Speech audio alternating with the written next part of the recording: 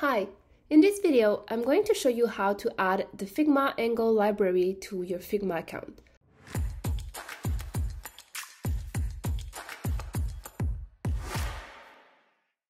First, you'll need to go to angle.sh and then click on Account.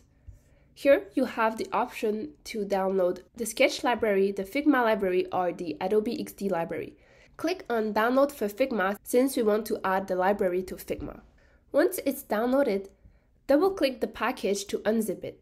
Once the package is unzipped, you will see the contents of the package. So you see a video that explains to you how to use the Angle Figma plugin. And we also have a few Figma files here. One is for the Angle for cards, one is for the Android devices, one is for the desktop devices, and the last one is for the iOS devices. You will also find a README, and I highly encourage you to read it in order to understand how to install the plugin, add the library, and how to use the plugin. Next, let's open our Figma, and then we will drag and drop one or all of the Figma files into our Figma. So in my case, I will simply drag and drop the iOS file into my Figma in order to open this file. Once the library has finished importing to your Figma, open it, and then at the top, next to the title, click on the down arrow. Then click on Publish Styles and Component. You can publish everything in this Figma file, or you can simply select the ones that you want to publish. Once you're done selecting the mockups that you want to publish, click on Publish.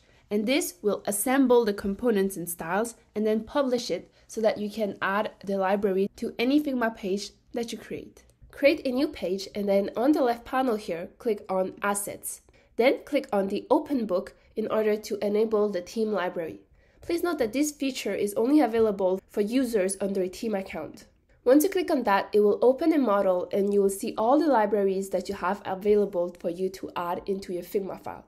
So in our case, let's enable the Angle for library iOS. And you can see on the left side, we have all the phones available in the Angle for library.